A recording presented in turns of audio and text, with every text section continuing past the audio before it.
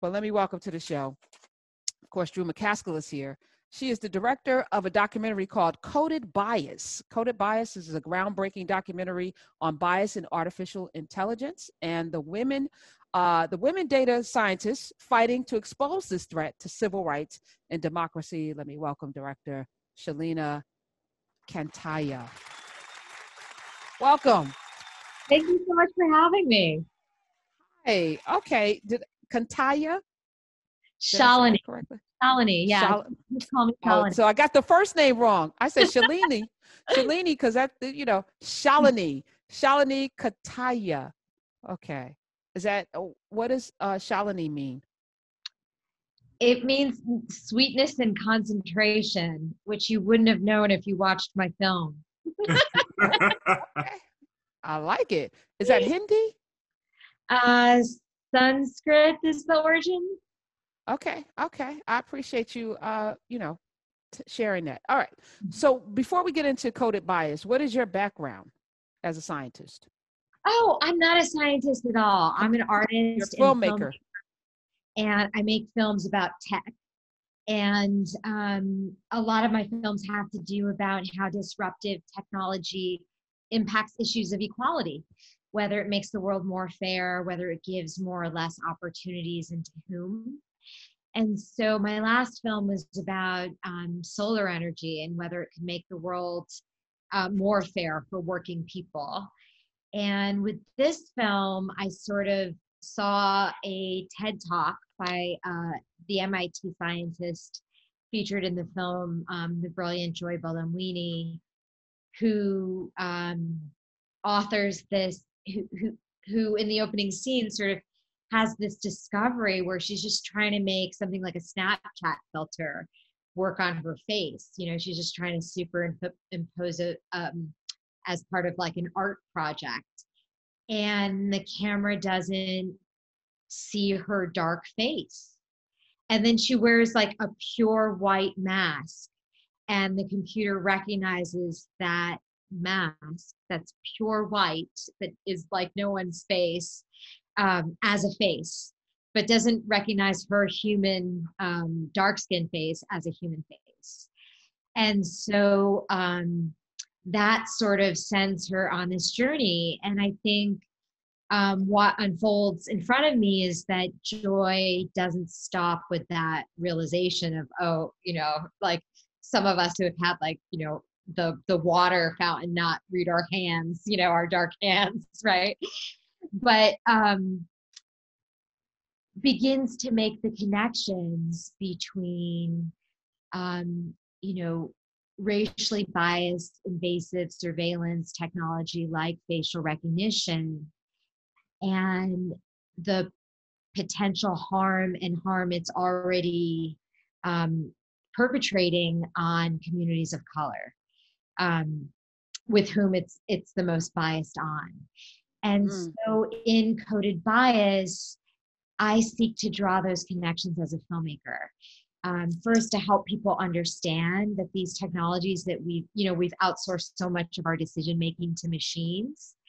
And a lot of times these machines haven't been vetted for racial and gender bias. They've been vetted that they won't discriminate or do harm to communities that have already been harmed because they're replicating data from the past.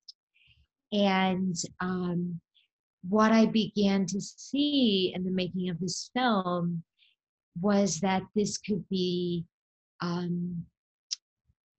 the place where the battle for civil rights gets fought in the 21st century. That this is where civil rights struggles will happen now and in the future. Which is scary. Shalini, I think what I was asking, and I asked it poorly, as journalists, as you're a filmmaker, we're content creators, you usually lean towards something that you're interested in. So my assumption that you're into science or into tech, it comes from, this is the kind of stuff you do. So with your solar energy documentary, did you find that it can save us? Like what was the finding? If that was the pursuit, what was the conclusion? I think with all tech, it's partly the tech and partly how it's implemented. And that's what I found with solar energy. I was like, oh, if people pass policy that make it so when you put solar in your house that working people get a kickback on their energy bills, someone from the community gets a job putting solar on your roof, and the world gets cooler and the neighborhood gets cleaner, the air gets better to breathe, and there's less asthma, then that's a win-win all around. That's a disruptive technology that is relatively low budget that could disrupt, game change the whole system and put power back into the hands of the people. And I think with AI, I think what is talked about in the film is that, all the power is on one side. So unlike I was finding with solar, it could be power, it could decentralize power, put power in the hands of people. And with AI, what you have is all of these big companies automating their decision making and having all of the power of these technologies that will shape the future in the hands of a very few people who don't look like you, me, or Drew. And just a finer point to get to. Why are you interested in this as your area to cover? What did something happen in your life where you were like, I need to be a social justice warrior and make film about this? Oh, that's beautiful. I actually was in a sea of monks in India, and it was a Tibetan village, and it was one of the 13 villages that India gave to Tibet. And I was aware of that it was a community recreating itself in exile. And I became aware that there were stories you couldn't express in words. And so I became aware that the visual image and the power to move somebody's heart with the visual image. And that's what I think the power of cinema is that it really moves people's hearts. So you may not care about bias and AI, but you care about Joy, who's this person who goes on a journey to make social change. And I think by empathy, by identifying with someone and identifying with people radically different than us, that we can actually, that's the actual spark that makes social change. Feeling. And that's what films do. They make us feel. Drew McCaskill knows numbers. That's his business. We talk quite frequently, especially on Tech Tuesday, about our power in these spaces with our over indexing in these things. So I just wanted to introduce you to him, Drew McCaskill.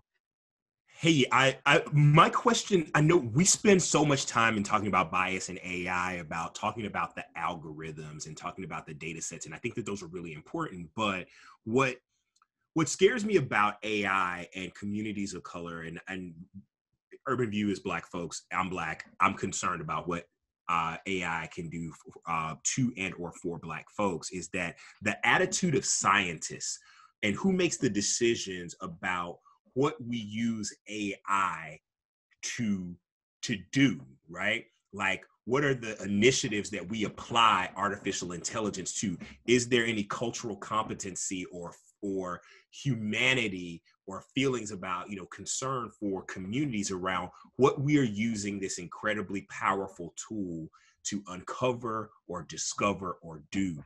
In the course of your work, what was your takeaway around the decision makers on the science side about what their level of sort of emotional intelligence is around applying AI? I love this question because I think, surprisingly, tech companies have come to the table and wanted to screen this film. Including Google and Facebook and IBM, and all the major companies have wanted to screen coded bias, which I think is extraordinary. And I think shows that there are a lot of well-intentioned people who work at these companies who want to make change. I think often where I disagree with them is that I think that inside tech, there's this urge to say we just need to make a perfect algorithm that is just about the dirty data that the data is imperfect, and therefore we just need to clean up the data and we can have a great outcome. And that is not my belief at all. To me, it is fundamentally a question of power, and about that big tech has too much power, and AI runs off of data, and there are essentially 9 companies that have access to that data that's pointed out by Amy Webb's work in the US and China. And both of those countries, you've seen how China has begun to weaponize their AI against their own citizens. And here in the States, whether that's by corporations like Facebook or Google, who we've begun to trust as our benevolent, oh, it's okay because it's in their hands and we trust them. But even if we do trust them, they're outside players in ways that this could be maliciously used. And so people in a democracy need protection. And it's my belief that what I believe in is that knowledge is power. And what I hope is that people will watch Coded Bias and go to our Take Action website, codedbias.com, take action. There's the Algorithmic Justice League, ACLU, Color Change, lots of organizations that are making the connection between invasive surveillance technologies and protecting the inherent value of Black life, and how those two, how one can be a danger to the other.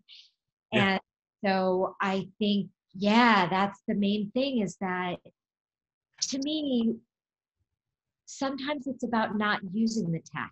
Sometimes it's about even putting the tech down.